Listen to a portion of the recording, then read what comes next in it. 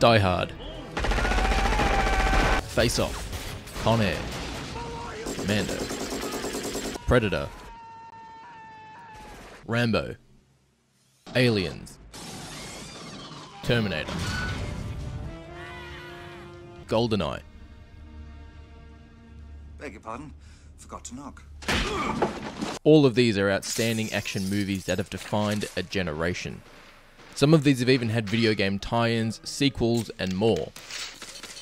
Now, there's been a game that's been in early access for some time on Steam that encompasses all of these great action titles into the classic action shooter style of old, but with more of a dynamic environment.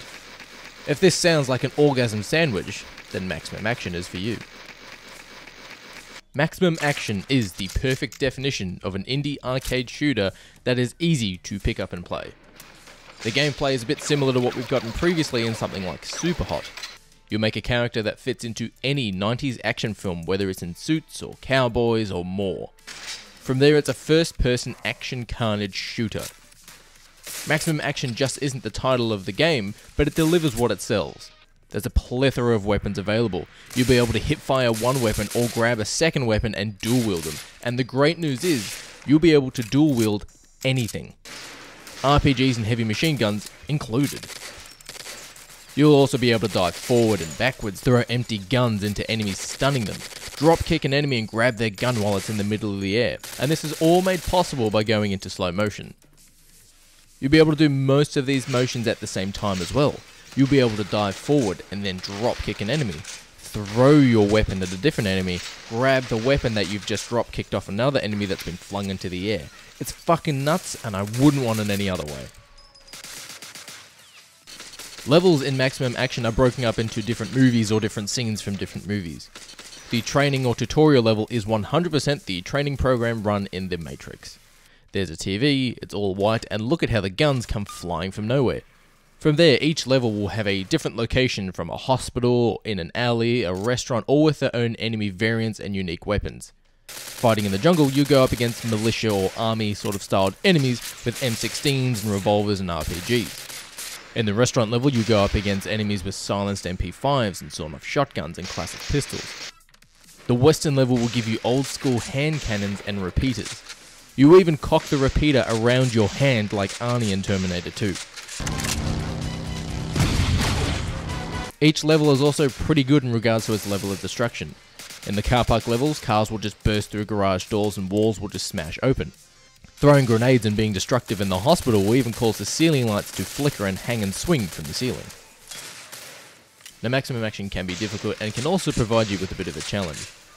You'll need to do the obvious like watch out for enemies, what weapons they're using and your surroundings. Standing near explosive barrels while enemies are firing RPGs at you, you're not going to have a good time.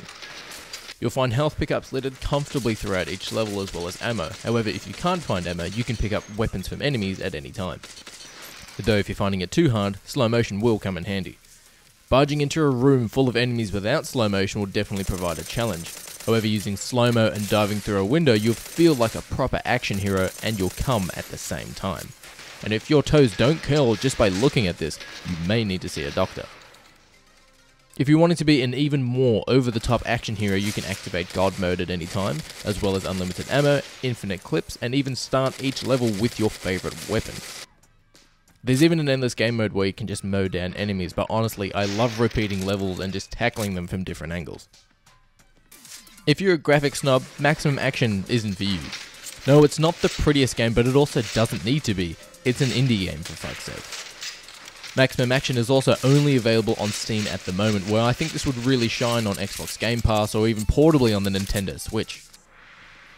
Also, for those of you looking for a story or campaign, you won't find it here. Maximum Action's levels are set like an action scene from a movie. Just action, there's no dialogue, there's no story, and that's it. You'll start in an elevator or in an alley or in a car park with either access to some small weapons and ammo, or you'll need to acquire a weapon yourself. For those of you who like to aim down the sights, you also won't really be able to do this in Maximum Action, but also, you won't need to. Due to there being no story, some people might not like just shooting enemies for shooting's sake and have no need to continue playing, but you're not buying Maximum Action for this, you're buying it for the action. Maximum action is over the top. It's simple and it works so damn well. If you've got yourself a new PC, a laptop, or even a damn Surface, then maximum action should be on your radar. And if it's not, get a new radar.